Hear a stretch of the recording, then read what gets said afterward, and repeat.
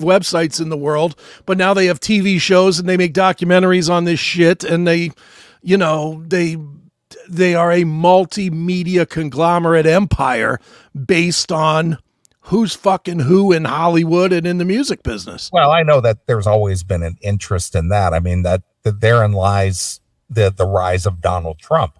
You know, Trump was one of those people back in the 80s. You know, everybody wanted to be like Donald Trump, you know, everybody would mention Trump, and, you know, all the music out there, they said, living my life like Donald Trump, you know, and, you know, they would always throw his name into the mix all the time. And, you know, the Apprentice and all the, you know, all the shows that MTV developed, you know, the Real Life and the Teen Mom and, you know, all the garbage. Basically, it's just garbage entertainment is what it is. Well, it is. It's definitely trash bag entertainment. There's no doubt about that.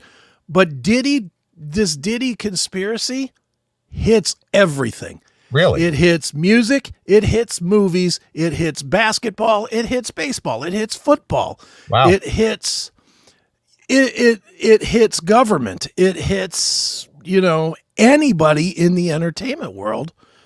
You know, and at the highest level. Howard Stern is involved in this shit. Oprah Winfrey's involved in this shit. Fucking LeBron James, you know, there's all kinds of photos of LeBron James wearing skirts at these fucking Diddy parties popping up, and all kinds of audio of, you know, alleged Diddy fucking Meek Mill the rapper in the ass and him begging for mercy for his asshole. And, you know, I mean, there's all kinds of, I ain't gonna lie, I'm way down the rabbit hole in it. I can't get enough of it. I love it.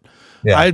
I'm hoping to God it's all true, and I'm hoping even more to God it all comes out, which I know it won't, but, you know, nothing would make me happier than if they said, Exhibit A, LeBron bent over a couch taking a dick in the ass, because I hate that motherfucker. I know you do. So that would be beautiful for me to see his career ruined and his life ruined over this, you know, but again, and in a way, I'm kind of like the microcosm of what it is. It is intriguing. It is me just as somebody that doesn't even give a shit about celebrity.